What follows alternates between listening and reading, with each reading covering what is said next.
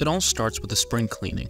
You dust the windowsills, wipe the countertops, get rid of those embarrassing high school prom photos, the usual.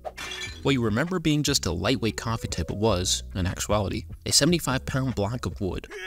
Now you're on your back calling 911. A couple of weeks later, you're 2 surgeries down, sitting in the patient recovery room.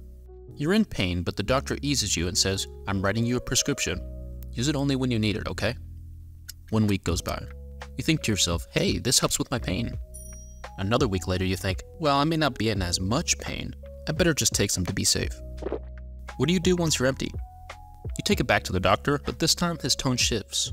"I understand you're in pain, but all I can do is refill you for another week." You're looking down at an empty bottle once again. Since you can't get any pills from your doctor, you find other, more expensive routes.